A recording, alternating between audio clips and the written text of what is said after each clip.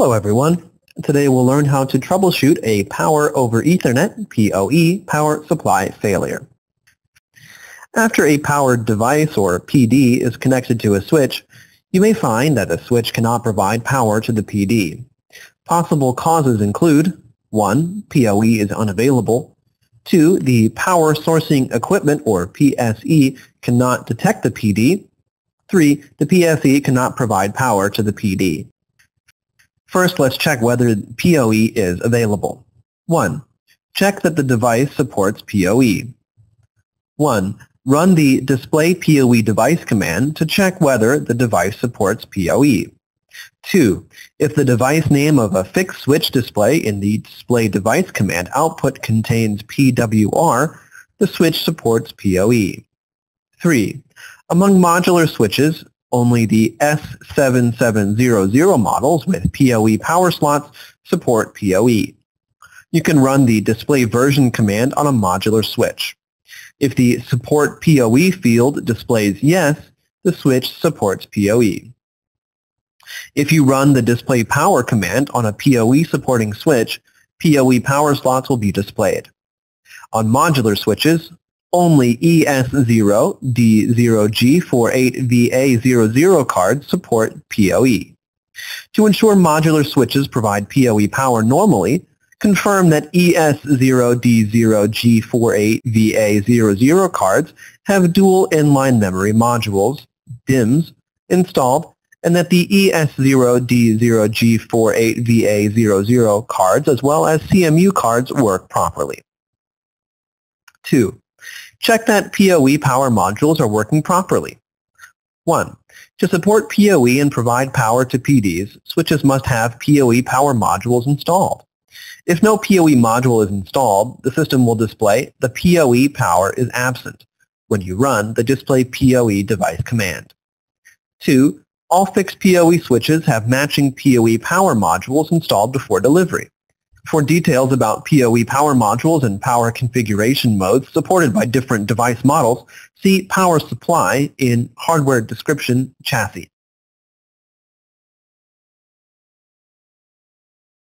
3. Modular PoE switches, namely S7700 PoE switches, must have PoE power modules installed into PoE power slots. Supported PoE power module types include 800-watt AC power modules, 2,200-watt AC power modules, 2,200-watt DC power modules. 3. Check that PoE has been enabled on interfaces. PoE is enabled on interfaces by default. Run the display this command on an interface to check the configuration of the interface. If the command output contains the undo PoE enable configuration, PoE has been disabled on the interface. Then run the PoE enable command on the interface to enable PoE. If the PD cannot be powered after PoE is available and enabled, you need to check whether the PSE has detected the PD.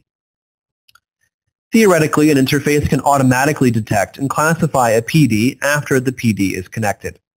If the power of the interface is sufficient, the interface can provide power to the PD automatically.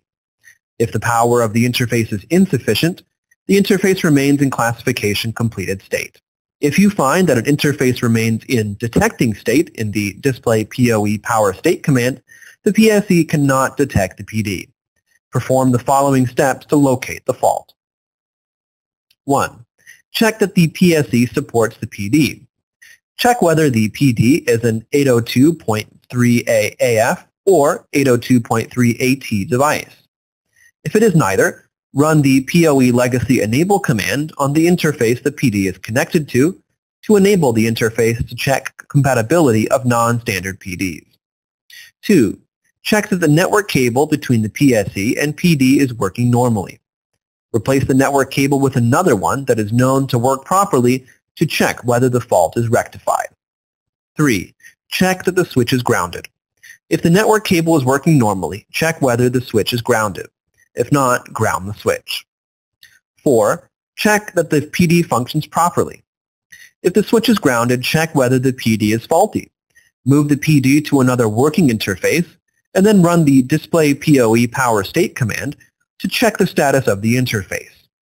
If the interface is in powered state, the original interface is faulty.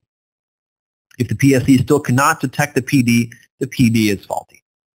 If the PSE detects the PD, but the PD still cannot be powered, run the display PoE power state command.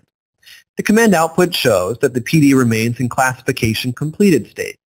Perform the following steps to locate the fault. 1. Check the PoE power supply distance. PoE reliable power supply distance is 100 meters at most. Ensure that the network cable between the PSE and PD does not exceed 100 meters. 2. Check whether automatic PoE power management is disabled and manual PoE power management is not configured on the interface. If the PoE power management mode has been set to manual using the PoE power management manual command, you need to run the PoE power on interface, interface type, interface number command to manually provide power to the PD connected to the interface. 3. Check whether the PD is powered in the PoE power off time range. Check the interface configuration. If the configuration contains the PoE power off time range name, command configuration, a PoE power off time range has been set on the interface. Check whether the PD is powered in the PoE power off time range. 4. Check whether the PoE power is sufficient. 1. Check whether the PoE power on the interface is sufficient. Run the display PoE power interface, interface type, interface number command to check the reference power of the PD connected to the interface and configured maximum output power of the interface. If the configured maximum output power of the interface is smaller than the reference power of the PD may fail to be powered because of insufficient PoE power. You can run the PoE power port max power command to set the maximum output power of the interface larger than the reference power of the PD. 2. Check whether the remaining PoE power of the device is smaller than the configured maximum output power of the interface to which the PD is connected. The formula for calculating the device's remaining PoE power is as follows. Device's remaining PoE power equals device's available PoE power multiplied by parentheses 1 minus reserved PoE power percentage parentheses minus device's used PoE power. If you want to check the device's available and used PoE power, run the display PoE information command. If you want to configure the device's maximum output power, run the PoE max power command. If you want to check the reserved PoE power percentage, run the display PoE power command. If this percentage is set to a large value, more PoE power is reserved and less PoE power will be provided to PDs. To reduce the reserved PoE power percentage, run the PoE power reserved command. 5. When the system PoE power is sufficient, try to provide power to the PD forcibly. If the fault persists and the system PoE power is sufficient, run the PoE force power command on the interface to forcibly provide power to the PD. If the fault persists, check whether a hardware failure has occurred. Replace the PoE device or PoE board to try to provide power to the PD.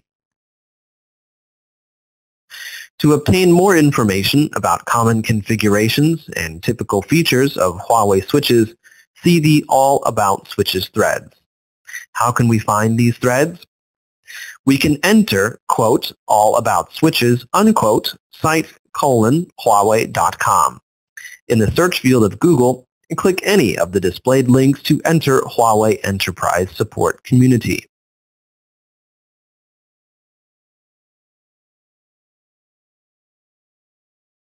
For details about more features, visit the home page.